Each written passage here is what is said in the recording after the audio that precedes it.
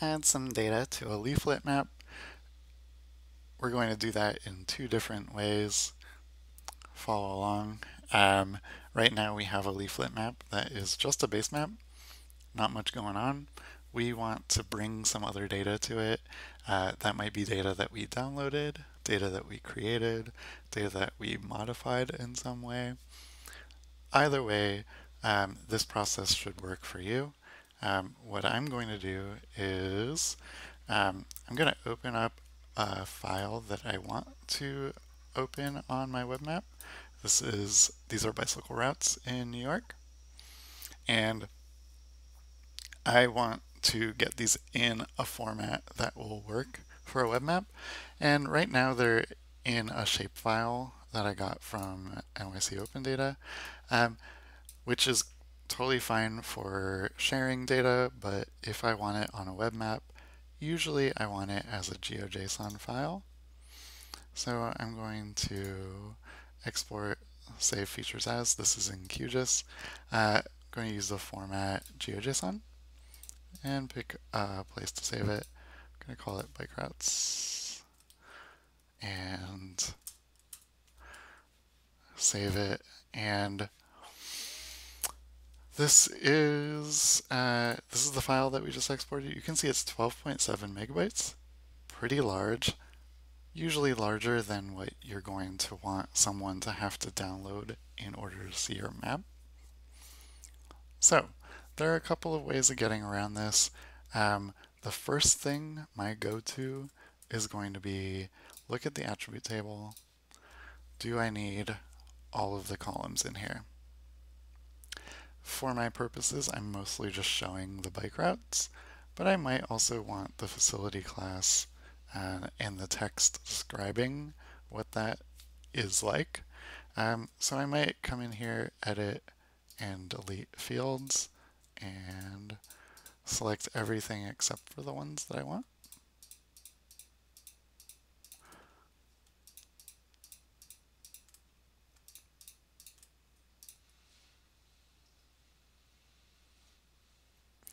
And you'll see that's taking a second.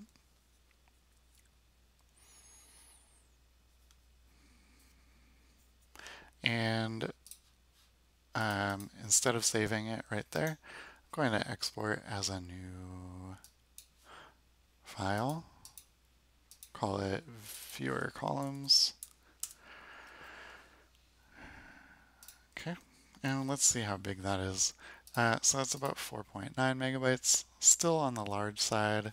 The other thing you can do, if you're so inclined, is you can go up to Vector Geometry Tools and simplify. And when you're simplifying, you're saying remove nodes that we don't really need in order to see the shape of these lines. That might be the appropriate thing here if the lines are very detailed, but you're not going to be showing them at a resolution where you're going to see that. That would probably be my next move. Another thing you might look into is if I select some of these with the Identify Features tool, what you're going to see with some data is that each of these is each of these features it's a number of small features that actually represent more or less the same feature. So this can get really large in a GeoJSON. If you have 5 or 50 line segments defined as separate features in a GeoJSON, those start to take up a lot of space. If you have 50 smaller line segments for each line, it's going to be 50 times larger, more or less. So you could also consider going up to Vector and geoprocessing tools and dissolve. So if you had a unique ID like the bike ID, perhaps you could dissolve based on the bike ID. And let's do that just to see what that looks like. And I'm going to do that as a temporary layer. And let's see if I select one of these now. You see these are much larger segments. They don't necessarily go the whole way, but they are significantly larger. And that might be what we want. That might be the appropriate thing to do. Let's try exporting this one as another GeoJSON, call it fewer columns dissolved. See what the file size difference is. Yeah, so it's half the size, 2 megabytes. Let's use that one. Great. So I'm working in a platform called Glitch. This is a handy place to create simple web projects with HTML, JavaScript, and CSS. If I want to load this GeoJSON file that I have on my computer, the best way to do that is to add it as an asset in your Glitch project. Usually assets are images and things like that.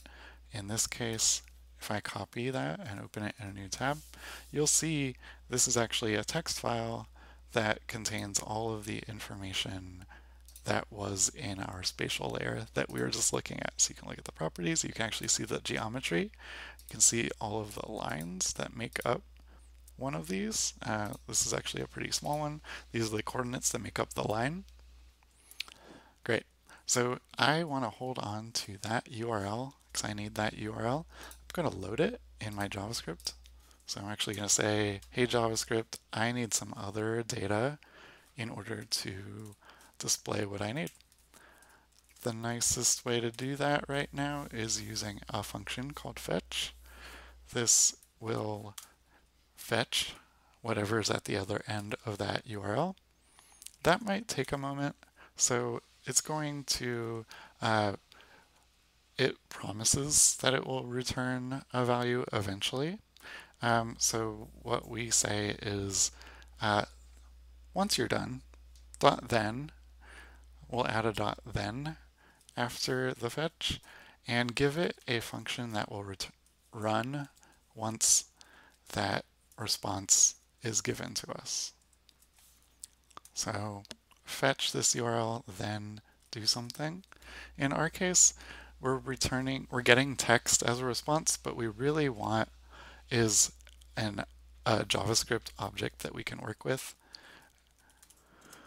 And this is very typical when loading data this way. Return response.json. And then, because that also could take some time, then we are running another function. This will actually contain the data that we loaded. Okay, so we're getting the data. We don't see it on the map yet. If we look in developer tools, you're not going to see too much, but you will see here in the network tab that it's loading the data. And if you look in the response, you'll see some of the data there. Maybe not all of it. Great. So we need to tell Leaflet, hey, we have this data. Please put it on my map. So the quickest way to do this in Leaflet, if you go to the documentation for Leaflet, here under other layers is GeoJSON. This is the most common way to do this if you're loading GeoJSON data. And we could copy all of this, but really all we need for our purposes right now is create a GeoJSON layer and dot add to map. So we're creating a layer, adding it to the map so that it will display. In theory, and it did work. Phew. So that is how you create a GeoJSON, get it into shape that you can use it in, and then get it on a leaflet map. Great. You can see here that there are other things that you might need to do. For example, the GeoJSON function takes an an object of options, which you can add here. And this is usually how it gets indented. You can see the only option we're using right now is one called style. And we could just say color is, let's start with green, just to make sure that's doing anything at all, and it is. Great. If we needed to do something more complicated, you would look here under the options. These are the options when you're creating the GeoJSON layer. Come down to style, look at path options, and these have all of the options that you can use in Leaflet. Great. So we loaded a file in with GeoJSON. Those are the steps that you'll usually take. Create your leaflet map as you would usually, add a base map to it, and then fetch some data at this URL. Then create a parse it as JSON. Then once that is parsed, put it on the map. I will point out that fetch is a standard that is not supported by older browsers. So if you want to support older browsers, I recommend looking into what are called polyfills. These will add new functionality to older browsers. Basically, it's a JavaScript library that takes care of the new functions. So loading these two things, I am supporting older browsers that otherwise would not be able to view my page. So that's how we're using fetch. Great. So that's how you create a GeoJSON file, load it, put it on your map. What if we wanted to get data from, say, just for example, an open data portal? For sure, one way of doing this would be to export it, download it as, say, in this case, a CSV file, and load that CSV in a GIS, filter it, export it as a GeoJSON, do that process that we just did. That would totally work. But what if we're just experimenting and we just want to see part of the data on a map, or we want to dynamically load certain parts of the data? In that case, you might want to use an API. In the case of NYC Open Data, runs on a platform that is created by a company called Socrata, which has an open data API, SODA for short, and you can look at the documentation for that, and there's a documentation page for each open data dataset that will show you more or less how to use the API.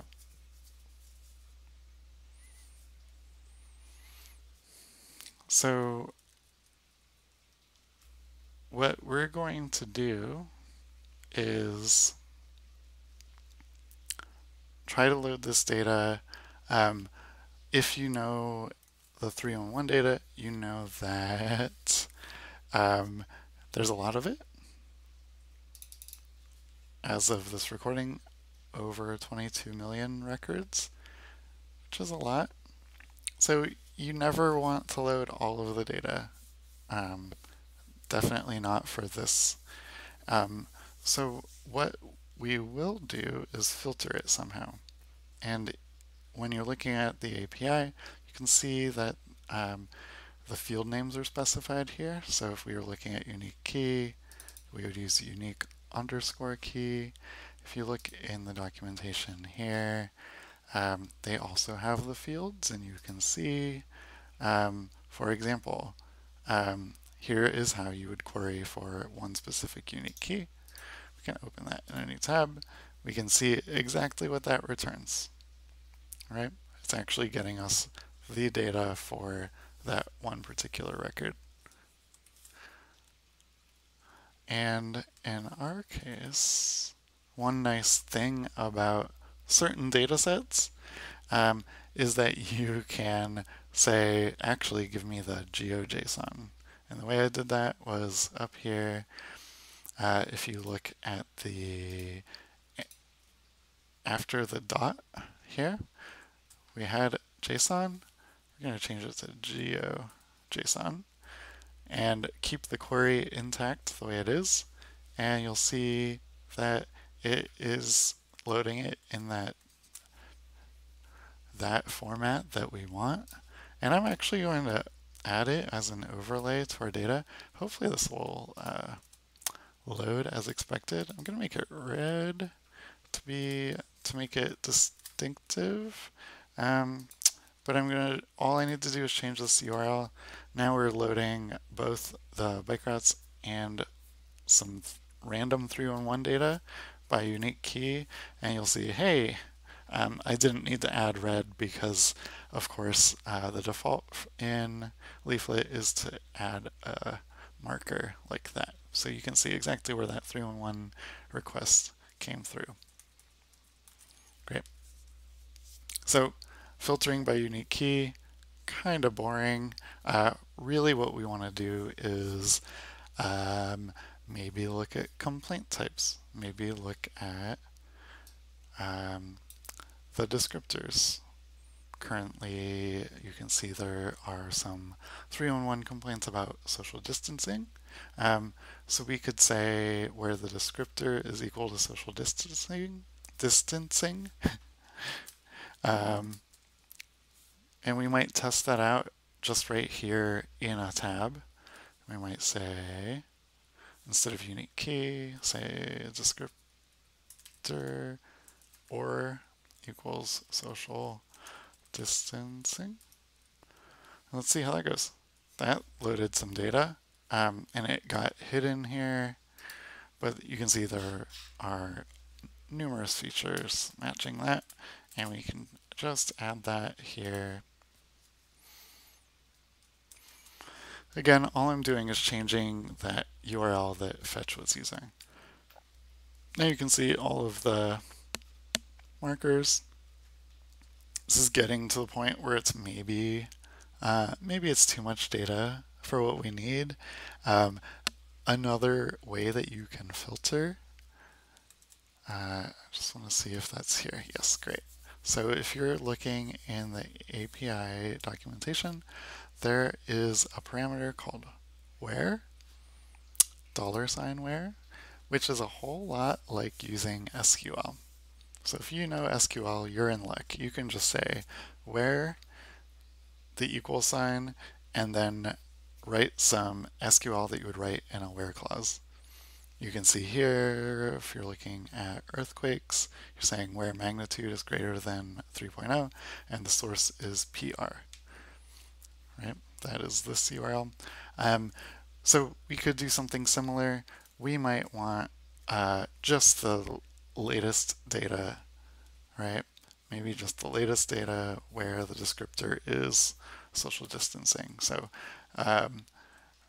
instead of descriptor, I'm going to say $where equals, and then descriptor equals, okay, this is where it gets a little bit tricky. What you will need to do is encode this equal sign, because the computer on the other end here is going to get confused when you have an equal sign and then another equal sign. You need to distinguish between these equal signs. The easiest way to do that is in the console. You can encode URI component and put the equal sign there. You can see it returns %3d, which is the code that you'll see in URLs whenever a % should be showing up. When you actually want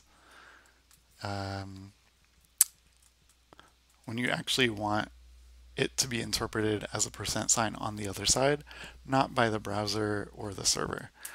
And when I run that, you can see I'm getting an error. And that error is because think back to your SQL knowledge if you have some. Uh, you need strings to be wrapped in quotation marks. And that should do it. So now we're saying where a descriptor is equal to social distancing. Maybe we want to say sorry about that, and created date is the past couple of days, right? So we can say and created date greater than or equal to, so %3D, 2020 04 19. Let's start there and see what happens. No errors, so I think that worked. Let's come back in here, change the URL one more time. You can see this URL is getting ugly. So there are a couple of ways of handling that. Let's make sure it's working first. Okay, it doesn't seem any smaller. And if you're not sure if your filtering is working correctly, you can mess around with, right now it's up to after the 19th. I just changed it to be greater than or equal to the 21st. And now nothing's showing up. Let's try the 20th. Okay, that's maybe a little bit more like what I expected. Something like that. And then the 19th, just a whole lot on the 19th and not so many on the 20th. That could be a lag in the data. If we look over at the original data source and go to about and scroll down, it might tell us when it was last updated. It says it's updated daily, so there's a chance we're nearing midnight here. Maybe it's going to get updated in the morning at some point. But you can also check the created dates up here. You can see looks like the most recent data, if this is accurate, is very early yesterday morning. So 2 a.m. yesterday. So in the first 2 hours of yesterday, there were this many social distancing complaints. It seems like, but hopefully you get the idea. You could, for example, make an interface where somebody picks the date and you show just the complaints for that date, or somebody picks from a drop-down the different descriptors that you're interested in showing, or maybe a handier search interface that's a little bit more flexible than this one.